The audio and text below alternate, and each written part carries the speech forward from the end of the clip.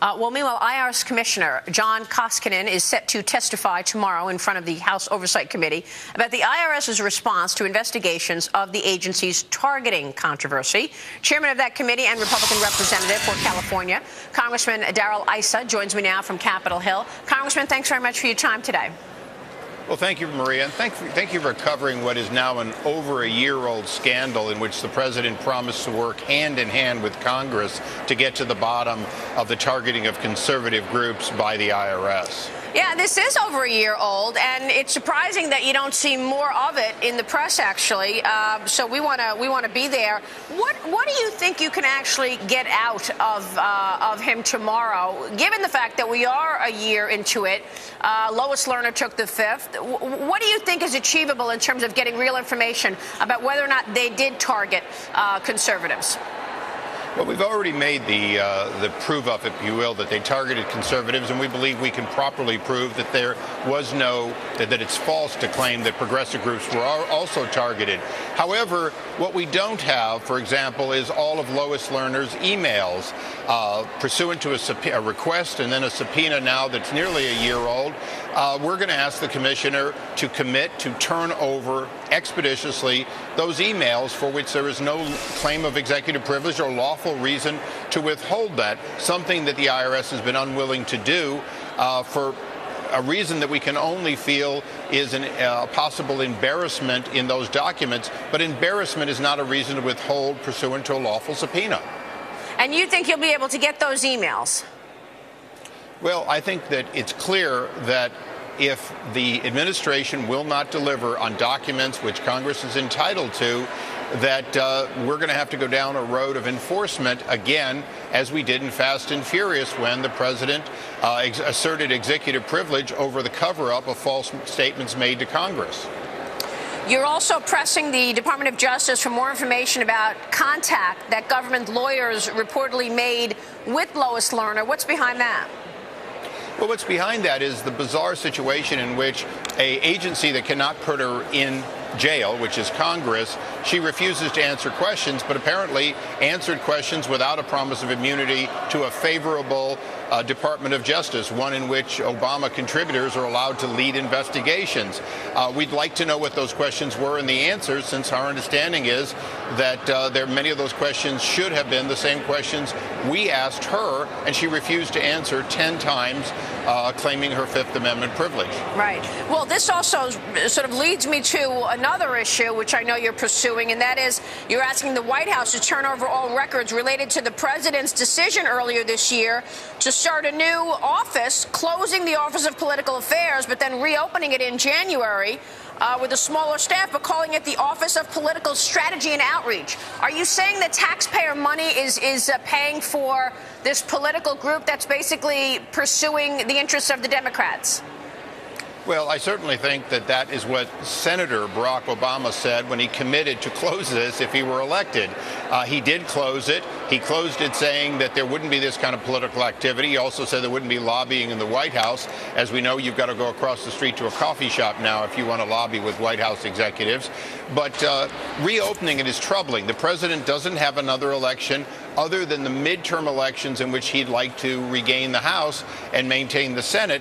And that's fine. He has every right to do that with the Democratic National Committee and his 501c4 OFA. But the question is, should taxpayers pay for him to strategize how to best hold the House and the Senate? And we think that's inappropriate, just as Senator Barack Obama said it was inappropriate under the Bush administration. Right. I understand. Let me ask you, Congressman, how are you going to get the skeptics to believe that it's not you with an agenda, but that this is the same story as, for example, Chris Christie and the Bridgegate scandal and, basically making it tougher for the other side, his political rivals? The same thing went on with the IRS targeting their political rivals, and how do you make sure people understand this is not you coming with an agenda, and this is actually real abusing of power? Well, under Richard Milhouse Nixon, Article 2 of impeachment was, in fact, using the IRS against political enemies. And it was Republicans that turned on the president for this and other types of activities by that administration. I think when you look at it, this isn't a partisan issue. The American people expect the IRS to be, quite frankly, not an organization we like, but one that we can respect, at least to know that they're not targeting us based on our religious or political beliefs. And we no longer can do that, since Lois Lerner very clearly decided that she was going to backdoor enforce Citizens United shortly after the president wagged his finger effectively at the U.S. Supreme Court in the House of the Representatives. This is a situation in which the documents on Lois Lerner that we have received show that she was pursuing an agenda in which she said don't make it per se political, but she also said, and this is from her documents, her emails, that everyone wants us to do it. The FEC can't do it. They want us to do it. Those kinds of statements in her own words, in her own emails, tell us what her motivation was. It doesn't tell us whether she talked to the commissioner and whether he went to the White House over 100 times and included discussions of Citizens United, but it does tell us that we had somebody who was partisan in a high position in Washington who oversaw the delay of countless 501c4s if they were conservatives, and nothing of the kind for progressive groups, including, obviously, the president's Organized for Action, which is a similar group and was unimpeded. Yeah, I've got to move on to something else. I want to move on to the NSA, but let me finally ask you this final question on the IRS scandal, and that is, how far are you willing to take this? I mean, here we are a year later. You know, Lois Lerner takes the fifth. We still are looking for the proof that, in fact, they targeted conservatives because they were political enemies. What's your end game? How willing are you? How far are you willing to take this?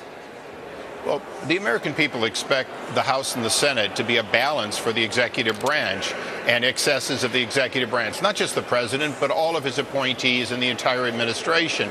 So whether it's EPA or OSHA or the IRS or any of these agencies, we have an obligation to use all the tools we have to discover, to explain, and then to hold accountable. So whether it's possible criminal referrals of people at the IRS who did wrong, holding Lois Lerner potentially in contempt, or even the commissioner, these are all tools that we have to consider and bring to a vote at the appropriate time. The president, of course, last night coming up with a new plan in terms of the NSA and spying on Americans.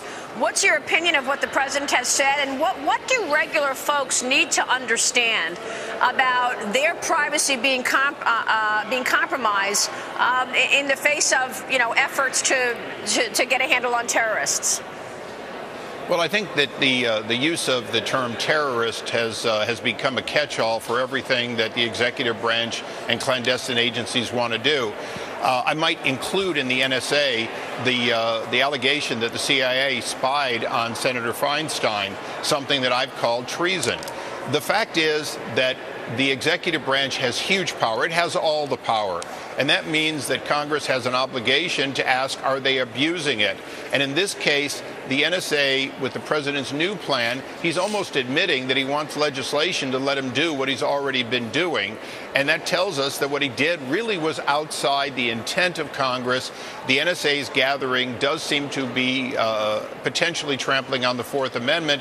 But again, Senator Feinstein's claim that it goes further, that the CIA actually went into her computers, a breach of the separation of powers, represents probably the most serious allegation, and one that I think is somewhat being overlooked, not because the American people aren't important, they are, but if you don't respect even a senator, a Democratic senator of your own party, chairwoman of the Select Intelligence Committee in the Senate, then it's pretty clear the American people have a great deal to fear about what their rights and how they would be respected. And of course, you said the executive branch has all the power, which is why people would like to see balance come 2014 in the elections. You are set to run for re-election in the House for 2014. What are your prospects, and what do you expect out of the Senate elections in 2014 this year? Well, I expect the House will pick up some seats. That's traditional in this final election, and I think we're geared for it, even though we're being outspent. I think the Senate is a situation in which I really believe the American people are likely to move the Senate into Republican control, where Republicans would undo some of the onerous changes that Senator Reid has made, including return the filibuster, return the right of the minority, all of which is important. But it also means that the president is not going to have a rubber stamp, if that happens, to his appointments and to all the processes he wants to have. And it also means for the first time during this president's tenure, the Senate committees would be able to look into Fast and Furious, the IRS, and others, quite frankly, where they haven't been doing it. They've been pretty much giving the president a pass. Yeah. Real quick, Congressman, you've subpoenaed the head of the EPA. Because of the rejection of the permit for an Alaska mine. The president said he's going to decide on Keystone in the next couple of months. What are you expecting there and expecting to get out of this EPA subpoena? Well, obviously, in the case of Keystone, the president's already given a great deal to his political left by delaying and delaying the Canadians' access to tie into the Nebraska pipeline to get their oil to the world market. But in the case of the Pebble mine in Alaska, I think what we have here is an extremely dangerous precedent if it's allowed to stand. The idea that the EPA would let a state and a company spend tens of millions of dollars, and then when they're about to make an application, proactively tell them you need not apply. The EPA has every right to look at an application, evaluate it, and make sure that our air and water are kept safe. But the idea that they would say don't even apply seems outlandish to any layperson out there. And that's effectively what the EPA is doing, and refusing to give us documents about how they planned to proactively deny due process to a potential mine that could free us of some of our dependence on imported copper. Congressman, thanks very much for your time and the update. We'll be following that testimony.